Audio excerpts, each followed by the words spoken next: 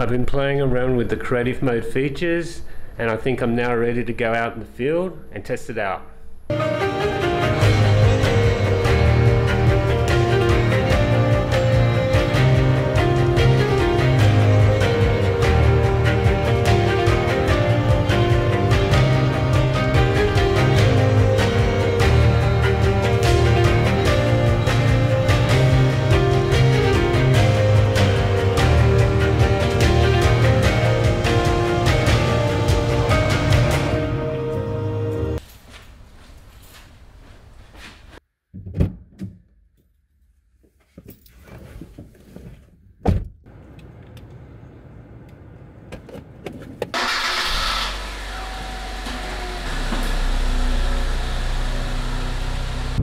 About a 15-minute drive from my house is a pine forest, and this would be a great place to test out the Ronin SC creative modes, and I should be able to produce some really good B-roll. So that's what I hope anyway. Okay, this is the pine forest.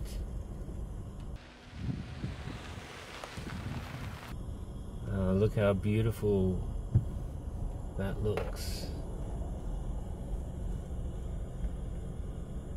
Need to put on some sunscreen.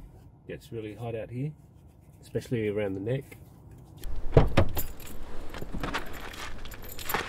Ah, look at these pine trees. Active track. The most useful Create mode feature is Active Track. It will track any object detected in the center green zone from your mobile phone. With the extra weight of your mobile phone, you'll need to lower the tilt arm right down to the lowest position as possible in order to balance it correctly. Put my face into the center of the camera and hope that it tracks me. Okay, now it's tracking me. I hope it's tracking my face. That's the big question. I think it's lost me. No, it hasn't. All right, here I go. Turning around, it looks good. I think it's tracking my face. We'll see. Track. It's more of a passive track in that you set the points and you control exactly how you want the action to take. You can select many different points in which you want to have the camera at a certain angle. To test out the track function, I drew a triangle.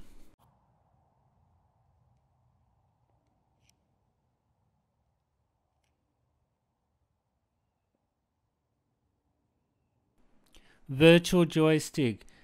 Control the gimbal via your mobile phone. The up and down arrows control the tilt axis. Left and right arrows control the pan axis.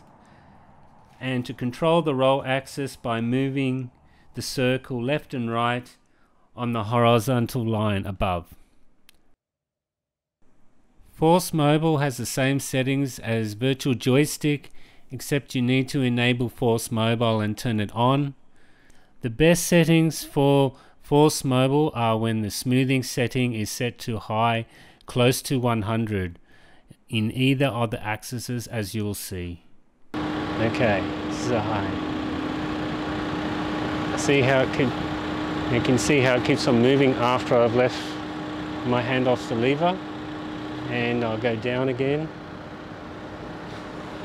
and you'll see this. That's a high smoothing mode. So that's the advantage of using the Force Mobile, is to get that unique effect where it just keeps on moving after you actually stopped moving your hand on the lever. Okay. Check the smoothing settings. Alright, so low smoothing setting at the moment. So when I release, when I stop, it stops automatically. Now I'm going to increase the smoothing number significantly. Alright. So let's see what happens. Okay, yes, so there you go.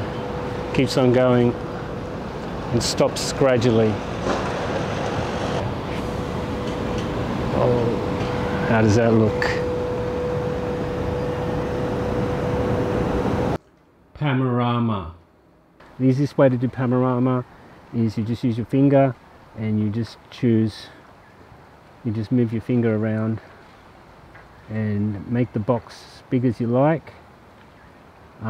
Within the box you can see there's smaller boxes, and the smaller boxes are the number of photos that will be taken. Maybe do a smaller panorama of just 4 photos.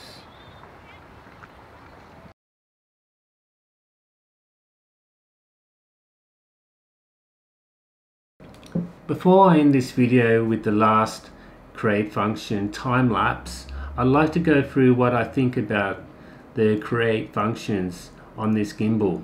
All of the create functions require the gimbal to be mounted on a tripod, which means it takes extra time to set up and just much more gear to carry around. So it's definitely a disadvantage compared to just using the gimbal handheld. That being said, it's still very handy to be able to use the gimbal in a different way, where if I wanted to get a certain shot that I couldn't get handheld, I could use the tripod in certain situations. I found some of the functions not working as the way I would have liked. The force mobile, for example, sometimes for some reason it just wouldn't work when I needed it. I'd turn the app on and nothing will happen, and I don't know why that is the case. I don't know what was wrong with it, but it tended to be unreliable. Another thing is the time lapse that you're about to see. The intervals between the shots taken we started at 2 seconds, ended up being longer than 2 seconds gradually to the end, and again, it's not as reliable as taking the time lapse from the camera itself. Thank you for watching this video. Please like and subscribe. Time lapse. You click on here, the plus, and you make the first setting, and then you just move around. Use the joystick, and I'm going to make it roll a little bit. Under here it's got interval. 2 seconds is fine. All set.